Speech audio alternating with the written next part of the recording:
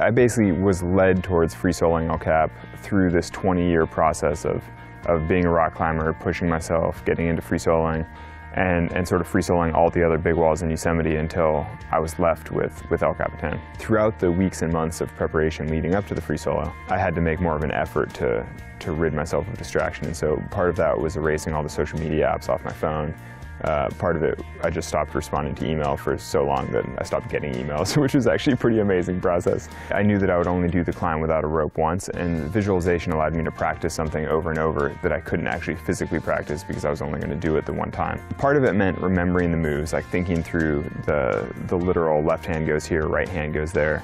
But more importantly, visualization helped me prepare for the emotional component of that, what it will feel like to grab the hold, what it will feel like under my fingers, what the air will feel like around me when I don't have a rope, what it will feel like to look down at my foothold, to place it on a foot just the right way.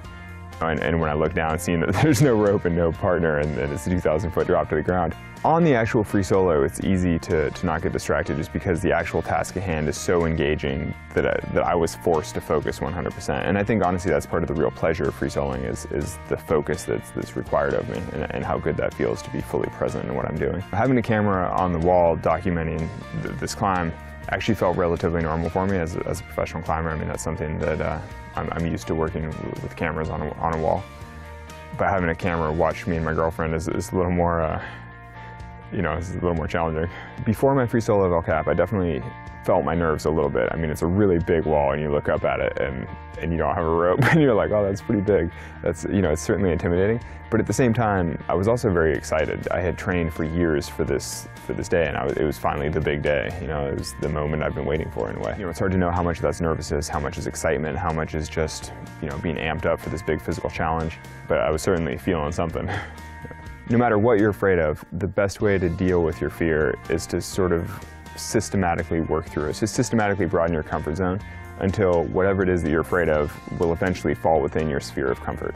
And I think that the key to broadening your comfort zone is to never go too far outside your comfort zone, because basically if you do something too scary, it's sort of traumatic and it actually sort of sets you back a ways.